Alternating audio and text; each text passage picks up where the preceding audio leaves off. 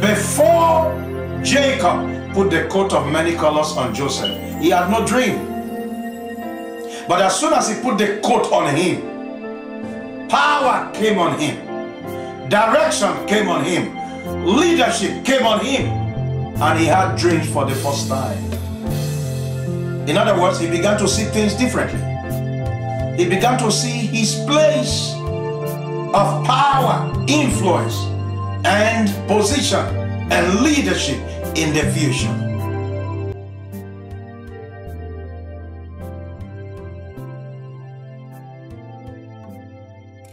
Well, I'm going to be sharing with you briefly from the word of the Lord. If you have your Bible with you, please come with me to the book of Genesis chapter 37. I'll be reading from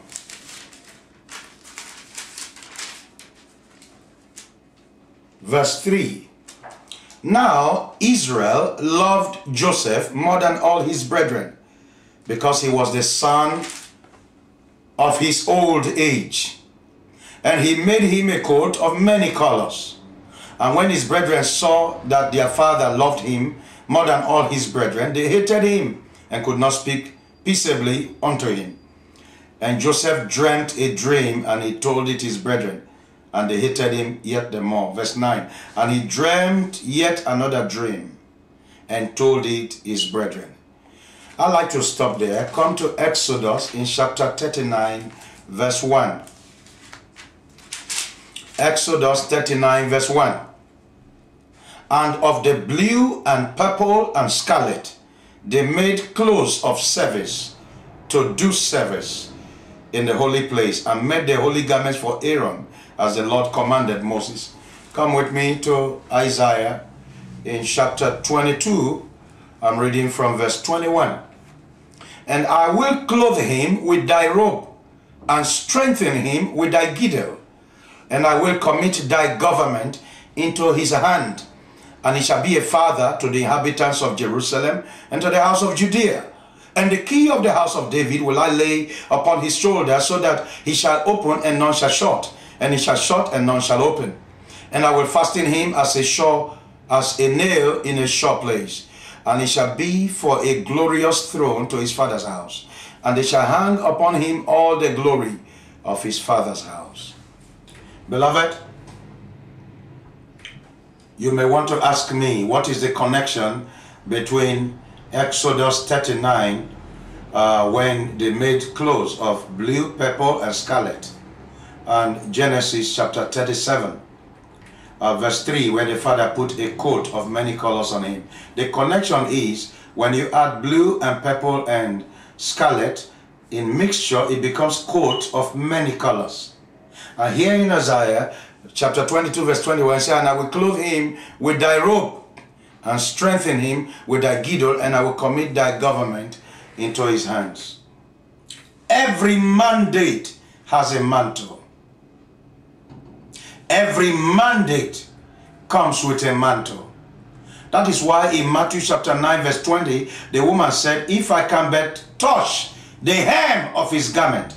As a matter of fact, the mandate on your life is transmitted through your mantle. And that was why that Elisha took the mantle of Elijah that fell from him and smote Jordan, and the waters also parted. Before Jacob put the coat of many colors on Joseph, he had no dream. But as soon as he put the coat on him, power came on him, direction came on him, leadership came on him, and he had dreams for the first time. In other words, he began to see things differently. He began to see his place of power, influence, and position and leadership in the future. In other words, when this apostolic mantle comes upon you, you begin to see your place in the future. Before then, he was number 11 in the family. He existed in obscurity. He walked by logic. He walked by his mentality that, look, I'm only at number 11. I will amount to nothing good. But as soon as that coat came on him, the father, by so doing, committed power, leadership, government into his hands. This apostolic season, mantles are falling, impartations are taking place, and you will do yourself a lot of favor to have revelation of scripture to be able to enter into your place in destiny. The things which God have designed and written concerning you, they are not hid in the realm of knowledge, they are hid in the realm of revelation. And so as soon as the Father put that coat on him, dreams came upon his destiny. Dreams came upon his sleep. Dreams came upon his head. Something new is coming upon you right now. In other words, that mantle that was put on him had the capacity to take him from number 11 to number 1. He became the most significant individual. I'm going to pray with you right now. Something new is coming upon you.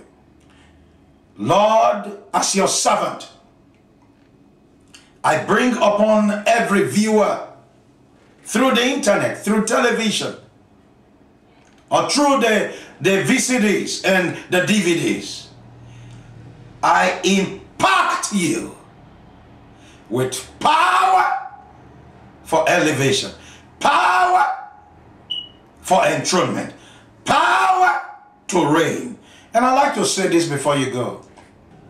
You will be divinely decorated this season. That's the title of this short exhortation.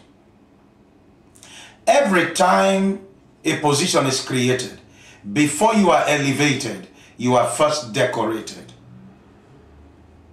You are decorated to suit your exalted position of elevation or enthronement. That is why you find that before kings are coronated, they are dressed as kings. Before members of the clergy are consecrated, they have to be clothed, because every position has its clothing. This season, you are divinely decorated in Jesus' name.